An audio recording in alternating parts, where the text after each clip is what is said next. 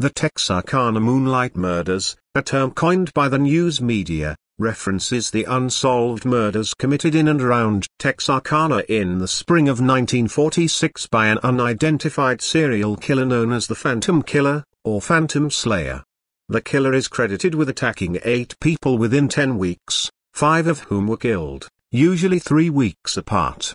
The attacks happened on weekends between February 22, 1946 and May 3, 1946. The first 2 victims, Jimmy Hollis and Mary Larey, survived. Some police officers are not sure if their attack was connected with the murders. The first double murder, which involved Richard Griffin and Polly Ann Moore, happened 4 weeks later. The second double homicide, involving Paul Martin and Betty Jo Booker, occurred exactly 3 weeks from the first murders. The Texas Rangers came in to investigate, including the famous M.T. Lone Wolf Gonzaullas.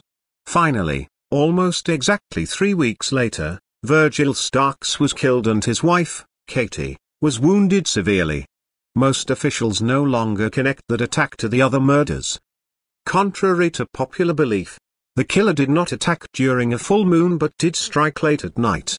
The murders sent the town of Texarkana into a state of panic throughout the summer. At dusk, city inhabitants heavily armed themselves and locked themselves indoors while police patrolled streets and neighborhoods.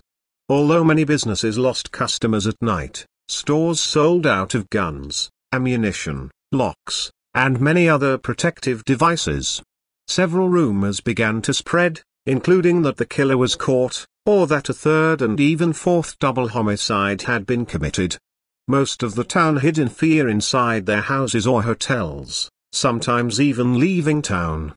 Some youths took matters in their own hands by trying to bait the Phantom so they could kill him. After 3 months of no more Phantom attacks, the Texas Rangers slowly and quietly left town to keep the Phantom from believing he was safe to strike again.